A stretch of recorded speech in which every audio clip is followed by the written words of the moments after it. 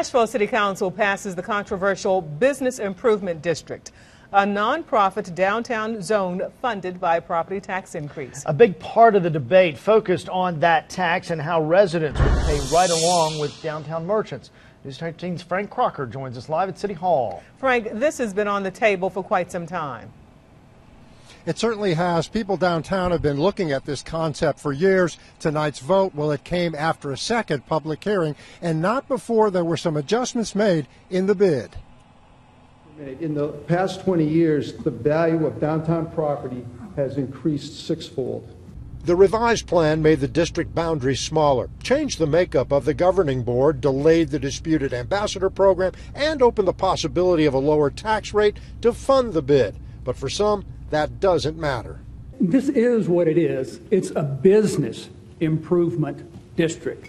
It is not a residential improvement district. I don't have a business. Many here tonight made it obvious which side of the argument they're on. They proudly displayed it.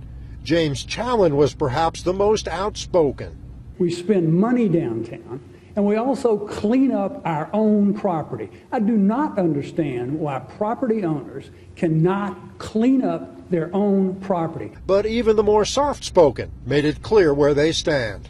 For me, it's my community, it's my neighborhood, and I want the whole neighborhood to be beautiful, not just my building. I want the whole neighborhood to be graffiti-free and safe. So I hope you'll support the bid. Those dollars are going to the city that should help all the taxpayers, because we're adding to the tax base that would not have existed there without the tourism.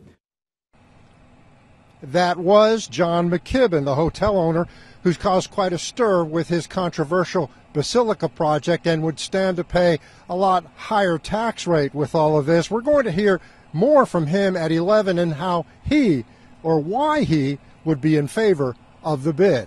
Reporting live in Asheville, Frank Crocker, News 13.